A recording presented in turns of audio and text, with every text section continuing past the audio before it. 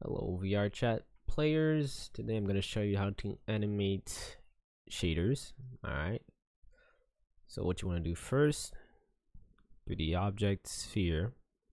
Alright, you can name this whatever. Let's call it screen effects. You could get rid of the collider, change the size of this. It could be whatever you want, how big. Change the scale, let's make it 555 for now.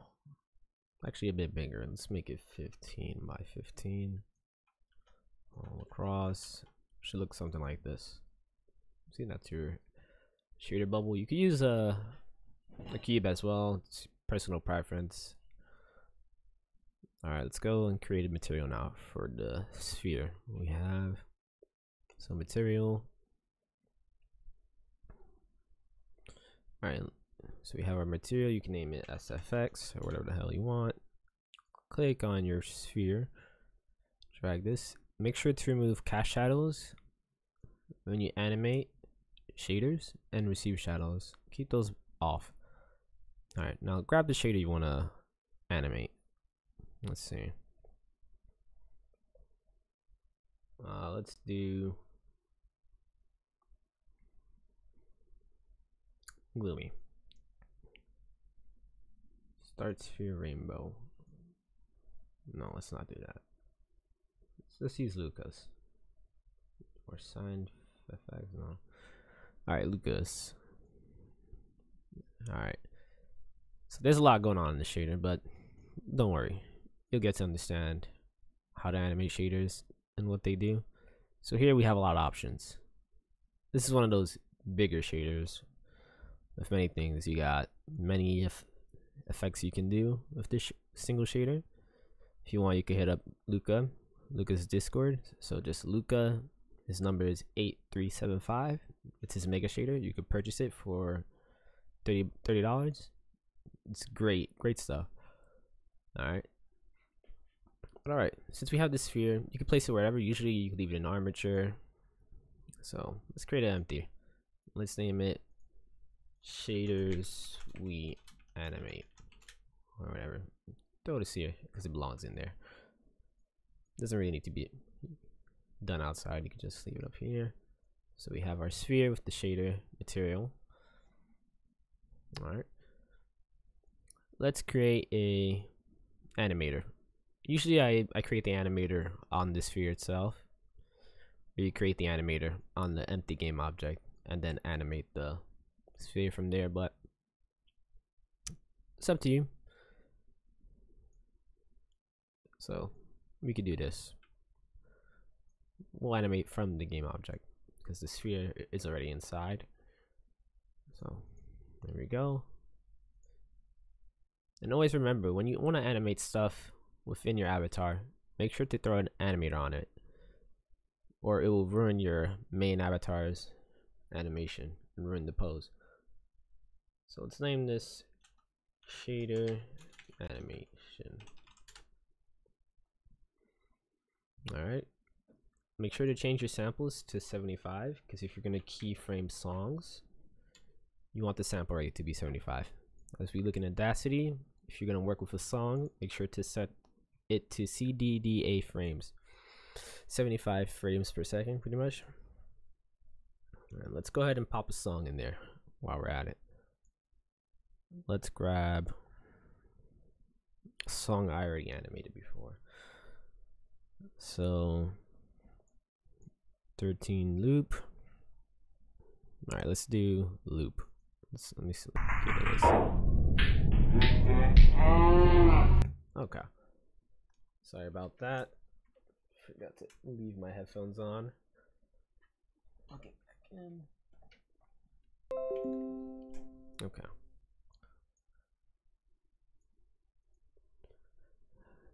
Alright, so let's grab this song. Now open it. Open file location. Show and explore. That's how you find out where your files are located. If you want to open them up real quick. Let's drop this in Audacity. Alright, so we got the song in Audacity. Alright, we have like a thump here. So we want to animate at this point, right? So the frame is 201. So we go back to Unity, right? We can start recording. Let's go back to the shader sphere. And up here is where you could put the keyframe location. So 201. Press enter. It'll take you to that location of where the thump is or the snare of a song is. And you know what? Let's add a shake. So this is very simple. So normally what you want to do is, there's always options for shaders. Allow circular shake. So you want to allow it. Circular shake speed, let's crank it up a bit, and the strength of it. Alright, so let's say you want something like, you want to mess with the value, you like this. Boom. You want it to start from there at that point, and make sure whenever you start a shader at a certain point, move to the next keyframe behind and toggle everything back to its location.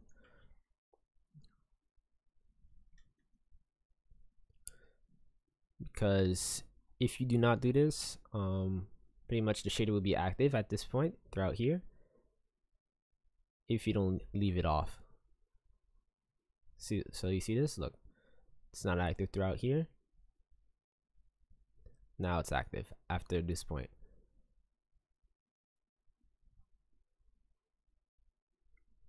Okay. Now let's go ahead and let's make a fall off point for this shake. So we could turn this off here, bring it down, and then it'll only shake here.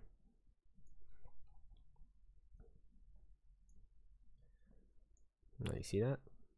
Shake.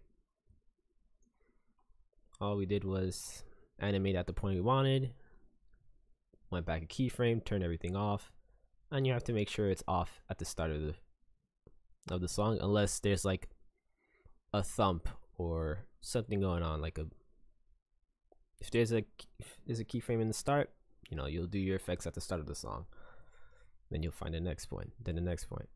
So let's say you have all the effects you want at that certain point of the keyframe for a song. You could just copy it from here, boom, because this is where the effects are active. Then you can find the next point in Audacity. So boom, this one, that is 392. Go back to Unity. 392. Boom. Copy paste. There you go. Then we could test for the song. I believe I already have this song somewhere in my model. It's for one of my pistols. Let's see. Stat track. Yeah, it's for the spin. Let's make it active.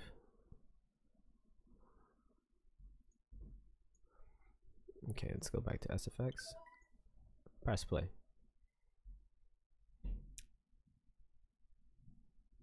I was 12 years old when the cops kicked me.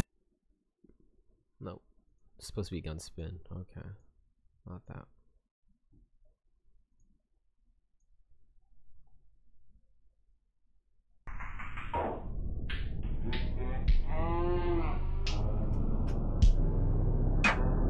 See those two thumps with the screen shake, the circle shake that we added?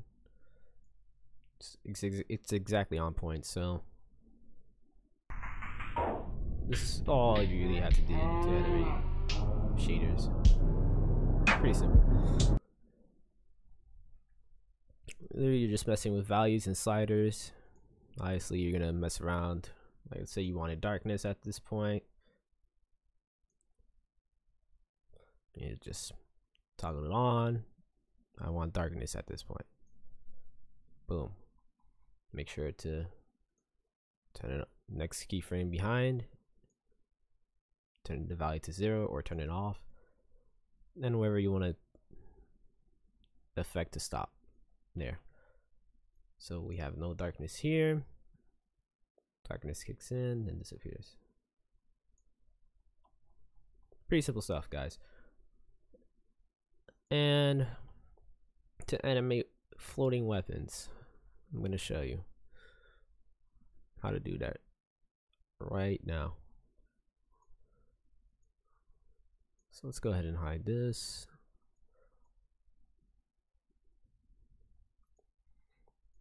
I'm going to use this as an example. Pole arm float.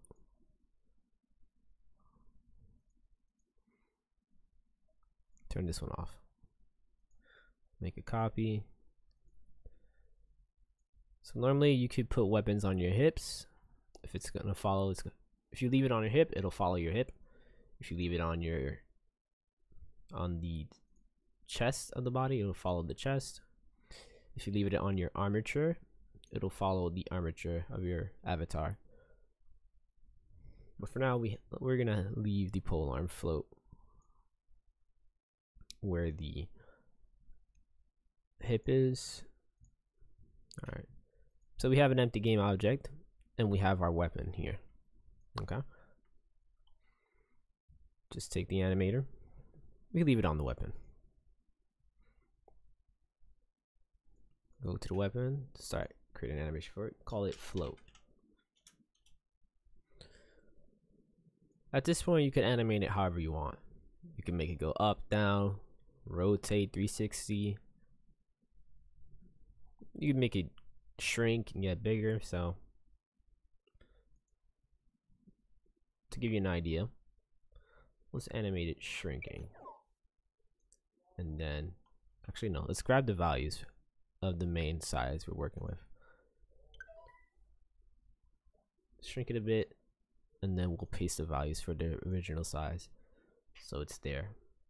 At this point, let's make it shrink at 1 second.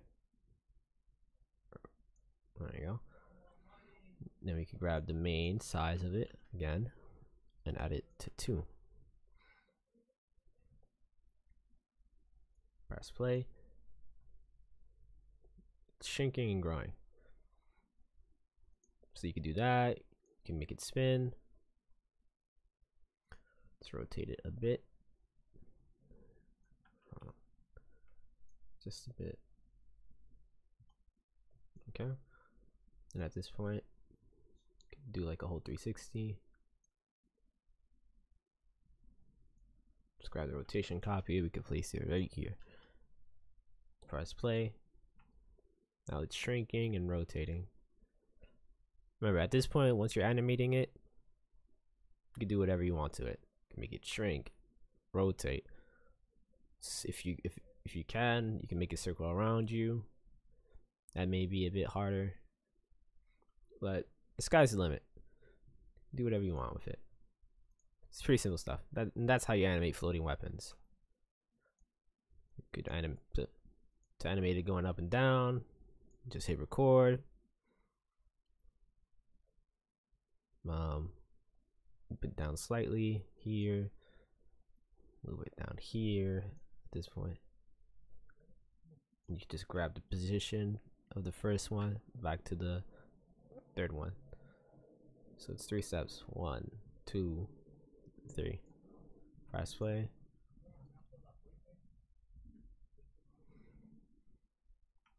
You can pretty much just animate it to how you like it, however you want your weapon to be. You can make it float up and down slowly. Just animate it going up and down. That's it. If you want to make it shrink, scale it. Want it to rotate, animate it rotated. Pretty simple stuff, guys. But alright, I think that's it for now. That's all you need to know about animating shaders and animating floating weapons. Pretty simple stuff. Alright, you can take a look at the shaders that I have animated here. Let's take a look at an animation before I go. So here I have my polearm spin, and here are the shaders. Here's the keyframed. The song is a loop, As you see, the sample is 75. I have all of these effects going on here from the shader. Magnitude shake, projection, all this stuff. Fast play.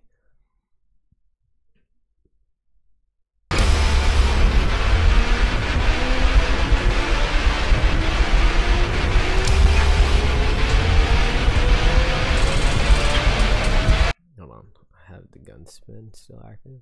Okay. Just realized.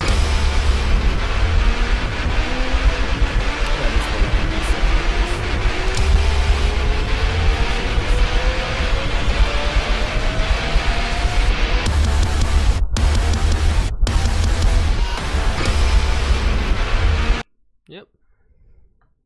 And then soon, you know, you'll be doing stuff like this with shaders. So I had to like shake here.